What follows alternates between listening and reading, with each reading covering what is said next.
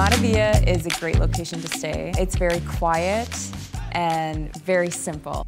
They're great little units. I love the way they open up and let the breeze come through in the hot sun. The architecture's nice, it's clean.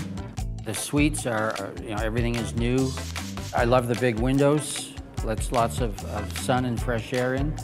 And yeah, it's air conditioned when you want it to be. I didn't know what to expect when I came here. It's just been great because you have easy access to the beach, the great restaurants. Oh boy, I think the location here is great. You're close to downtown. You're 2 blocks away from the beach. It's a short walk to wherever you want to go. Bucerias is an amazing town to visit because it's still so authentic. And the people live here and the food is real. I like all the art gallery we've seen around and the market and many small local restaurant where it's not big chain, it's really like small restaurant, 10 or 15 people. So you're able to see and experience the Mexican culture.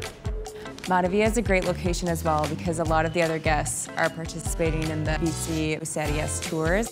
I've been to camps and cycling events all over North America, and it's the best experience I've had. Like, the cycling life is very social. We ride for 2 or 3 hours, and after we have all days like meeting, like the open space to talk about it. It makes it easy to make some friends. I would absolutely recommend staying at maraVilla for everyone.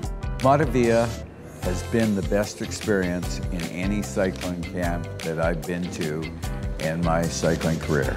Either for cycling or just for a full experience, more local experience, I would highly recommend staying at maraVilla. Everybody we've met, without exception, have been warm and kind and welcoming, and we're looking forward to coming back next year.